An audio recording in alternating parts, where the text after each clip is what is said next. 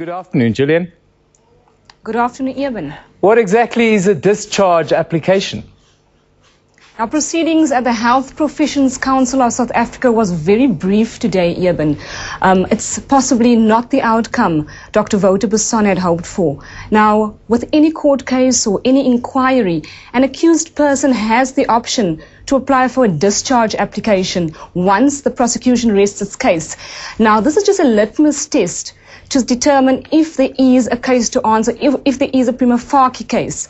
Now, a large portion of Basson's submissions yesterday looked at the testimonies of the expert witnesses that the prosecution had called. And in that, Basson had argued that these witnesses, the one was an American witness. His name was Professor Stephen Miles. Basson had said that Professor Stephen Miles was not in a position to make any inferences on whether he was unethical or unprofessional in his conduct during the 1980s.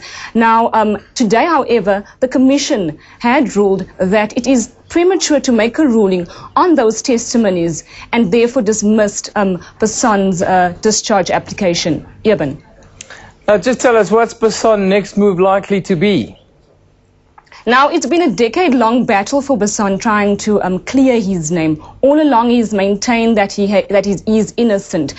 What will happen now is that the hearing will resume. We will return to Pretoria at the Health Professions Council of South Africa in March, where Basson is either likely to take the stand, to take the Commission into his confidence, to answer the tough questions, to answer to the charges, the 4 remaining charges that will be put to him. He can also either call expert witnesses to bolster his case, to somehow indicate why he took the decisions that he took during those times. Yeben. That's our reporter Gillian Pillay in Pretoria. Thank you very much.